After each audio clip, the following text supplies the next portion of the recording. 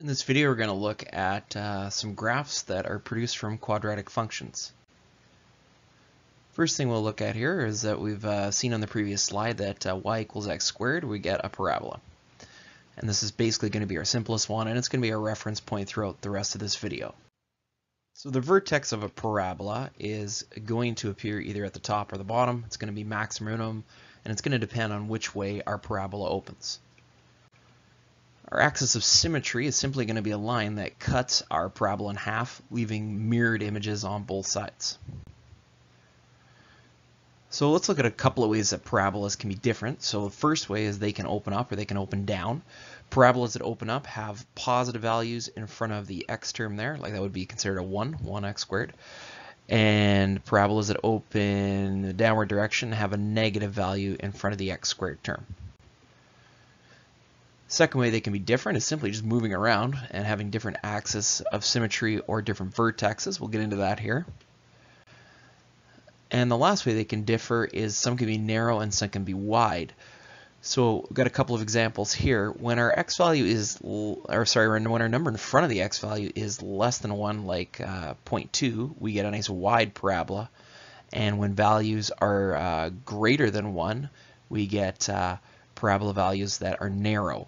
And you can have the exact same thing going on, except you can have them pointing downward, and the downward part would be that negative in front. So some graphs. So if you're going to get a parabola, probably the equation is going to look a little something like that, and the a, b, and c are going to do different things. They're going to move the graph around, make it narrow or wider, etc. So let's look at a few graphs here. So we've got a few that are going to open up and a few that are going to open down. Over here we've got these two graphs. You can see that because there's a positive value in front of the x squared term, that we've got parabolas that open up. And over here we've got a negative value in front of our x squared term, so we're going to have a parabola that opens down. And as mentioned on a previous slide, if our values in front of if our values in front of x squared are greater than 1, we get a narrow parabola. And we've got a couple of narrow parabolas in blue here. And if that value is less than 1, then we get a parabola that opens up wider, and that would be the value or the graphs in red. Okay, so let's look at a couple of graphs of quadratic functions here, and we're going to have a reference point of y equals x squared. So what happens when we add this plus 3 to our quadratic? What does it do? Well, it happens to vertically shift things up.